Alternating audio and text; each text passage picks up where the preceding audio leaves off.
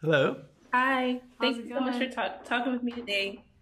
Of course, yeah. Thank you. City on Fire deals with some heavy themes, including loss, grief, and secrets. How did you balance the emotional weight of these topics while also bringing a sense of energy and excitement to your characters into the story?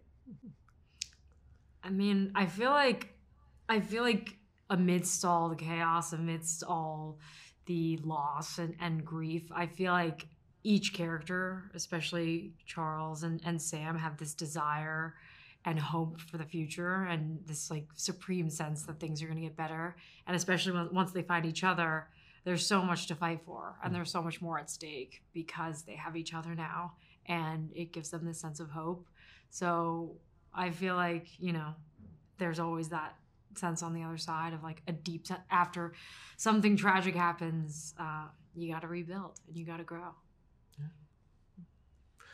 I feel like, there's all types of energy from different emotions. And I feel like in a show where these characters are angry and nervous and upset, like I feel like that energy, which you would think would be very prevalent on set, was also balanced by the energy of all the actors and the crew and the writers and the directors. And everyone worked so well together that it like kind of helped us all get through like all this like emotional like baggage that we all were sitting through together or working through together. And Yeah, it never felt that heavy on set yeah, because of that fact, I think. absolutely.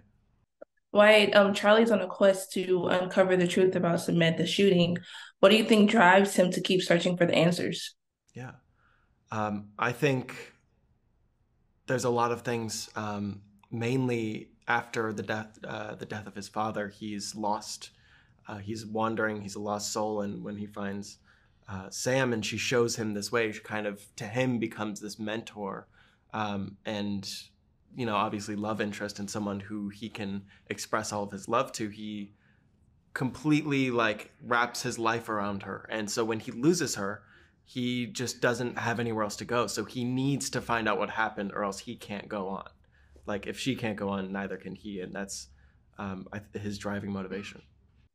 The mystery surrounding Samantha's death and the various plot twists make this show such a compelling story to kind of watch. What do you think sets the show apart from other crime dramas and what it makes it worth watching?